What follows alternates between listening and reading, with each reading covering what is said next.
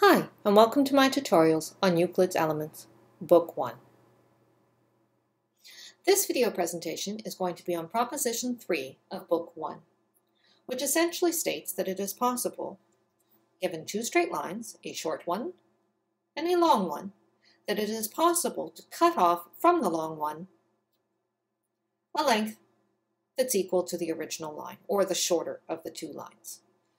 So, how do we go about doing that?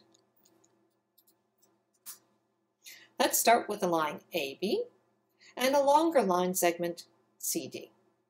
So the first thing we're going to do is we're going to construct a line starting at point C that's equal in length to AB.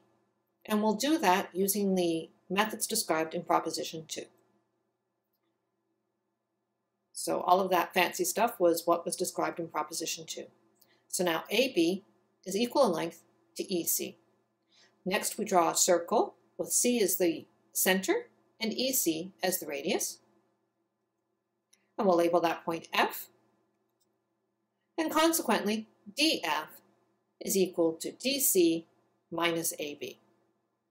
So how do we prove this? Well, we know that AB is equal to EC because we use the methods in Proposition 2 to construct our line.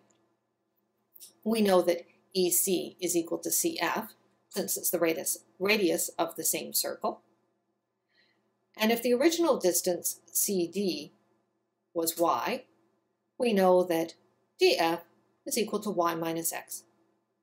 And there we have it. We have just subtracted one line from the length of another.